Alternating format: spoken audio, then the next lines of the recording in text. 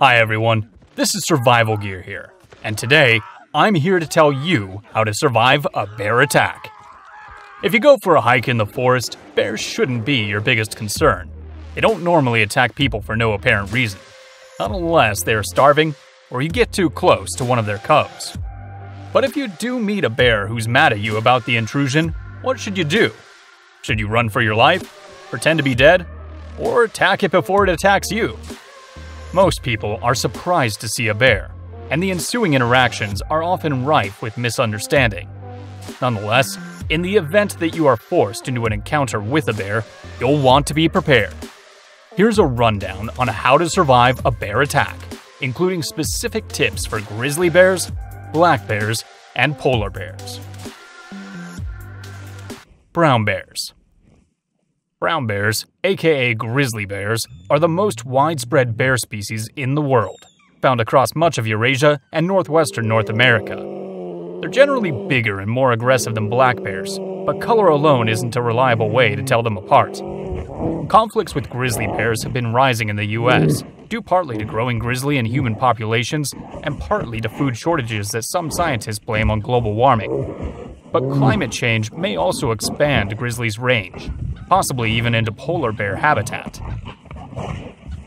If you encounter a brown bear, keep these tips in mind. Always carry bear spray.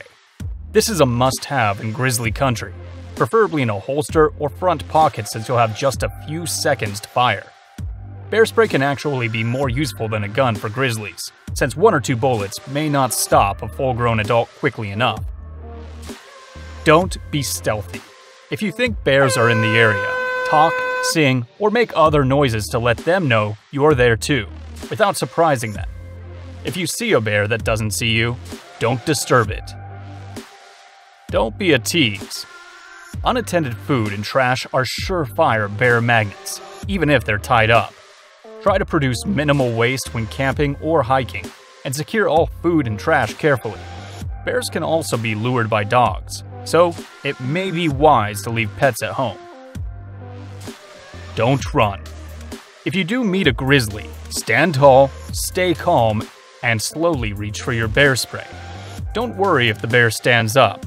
That usually just means it's curious. Back away slowly if you can, still ready to spray. If the bear follows you, stop and stand your ground. Aim and spray. The best distance to spray a charging bear is about 40 to 50 feet. The idea is to create a wall of pepper spray between you and the bear. Hit the dirt. If the bear keeps charging, fall down and lace your fingers over the back of your neck to protect it. Guard your stomach by lying flat on the ground or by assuming a fetal position, with knees tucked under your chin. Don't move.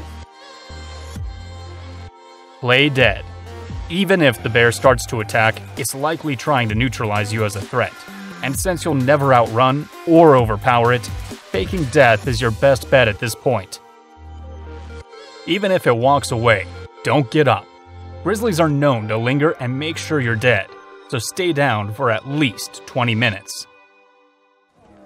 Box its nose or eyes. This could feasibly thwart a grizzly attack, but only fight back as a last resort. Playing dead is the preferred strategy with grizzlies.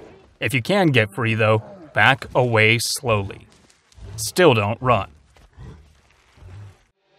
Ultimately, the best way to survive is to avoid an encounter in the first place.